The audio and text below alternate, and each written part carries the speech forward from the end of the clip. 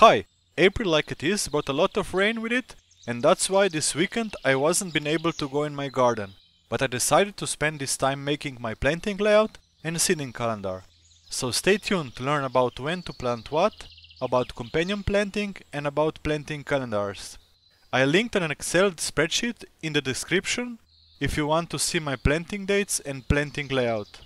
And if you like it, press the thumbs up. So let's begin.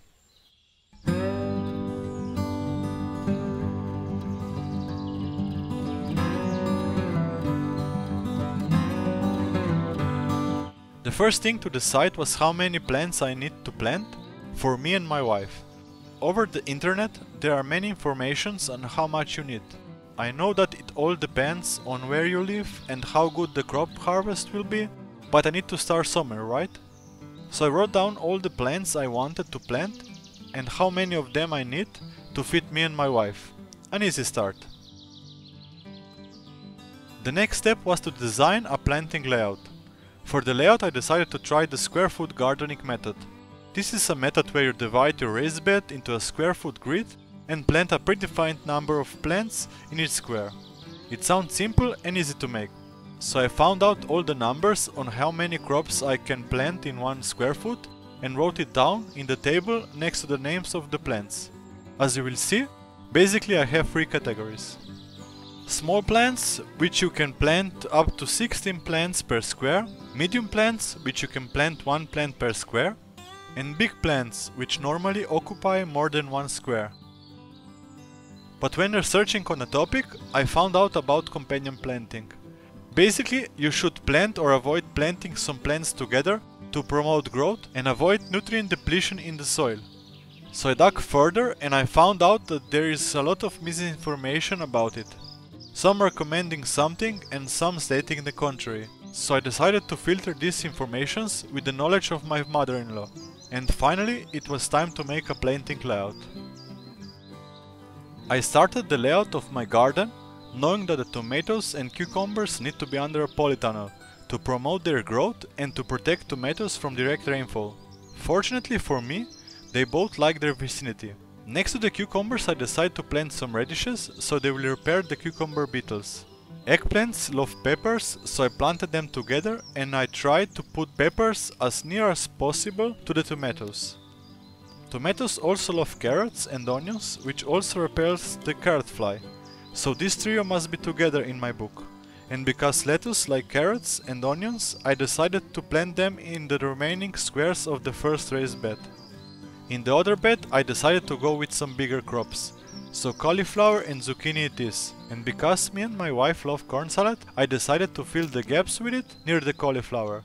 So with these three crops, almost 3/4 of the second raised bed was filled, and the rest was just a matter of dedicating some space for the lettuce, cabbage, eggplant and more corn salad. In the last minute I dedicated 2 slots for the radish near the zucchini, which promotes their growth. When this was done, the hard part began. When to start planting?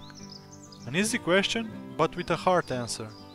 The short version is that you start planting when the last frost date passes. In my country, this is after the 14th of May. So I won't be planting anything until then, but I will be sowing in April. And if you're asking why, it's because plants need time to germinate and pick out of the soil. Until then, they're protected from the elements by the soil, because it acts like an insulator. You can ask Google when the last frost date is in your region, and if you live in America, you'll be categorized into a zone. From which zone are you? Write it down in the comments. Fortunately for me, I have a lot of books for my climate zone regarding this topic and the knowledge of my mother-in-law. So beside the plants, I wrote down all the dates for sowing, planting and harvesting. This way I had a better overlook on what I need to seed or plant each month. You can use this information and correct it to your last frost date to get an idea on when you will be planting. I will also attach this file into the description so you can download it. When planning for when to start planting, you must take into consideration another factor, the Maria Thun planting calendar. This is a calendar tracking the position of the moon, sun and solar planets, which influence the plant growth. In this calendar, all the plants are divided in 4 different groups: leaves, roots, crops and flowers, and for each group you can find specific dates on which it's best to plant them.